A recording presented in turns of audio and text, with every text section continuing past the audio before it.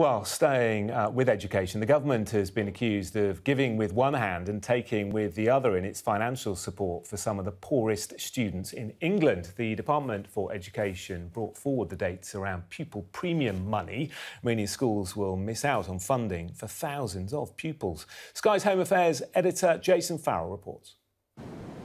East Lincolnshire, like the rest of the country, has seen growing numbers of families struggling financially. In lockdown, we saw how school welfare officers from Skegness Academy were ensuring disadvantaged children didn't lose their education. I've got a laptop for Jaden. Children like Jaden, who lives in a B&B and is classed as homeless. Right, you've got no problem accessing Microsoft Teams. Now back in school, Jaden says the additional support is still needed. It's very important because, say if we didn't have them teachers, then some of the students would have been lost, kind of thing, with no help. And it's still helpful during school time as well, because if you need someone to talk to, you can go and talk to one of them or a different teacher. And what sort of things does that help with? Family problems, anything really, if you just need someone to talk to. There is a mechanism set up to support disadvantaged children like Jaden in schools.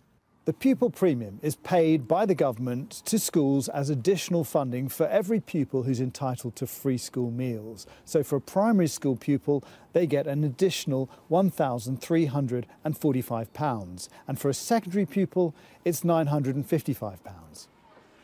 Traditionally, the government bases its calculation on figures from January. But this year, the pupil premium calculation is based on the number of children on free school meals last October.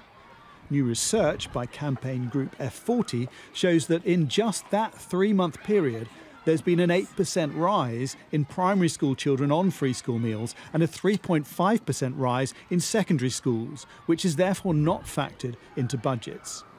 The research covers areas in a third of England's education authorities, finding a budget shortfall of £36 million.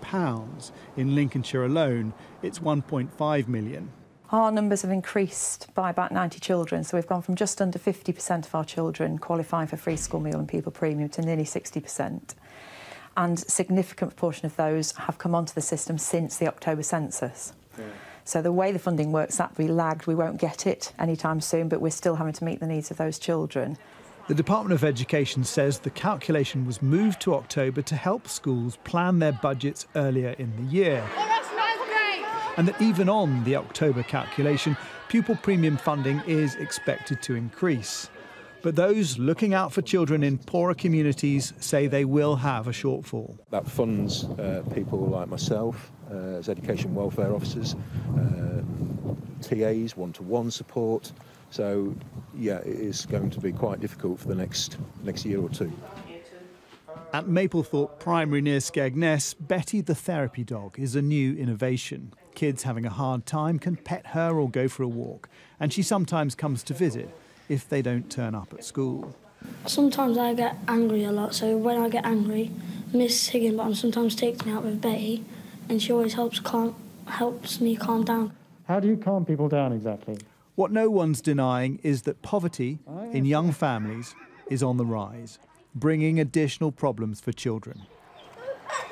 And schools say the funds should match the needs. Jason Farrell, Sky News.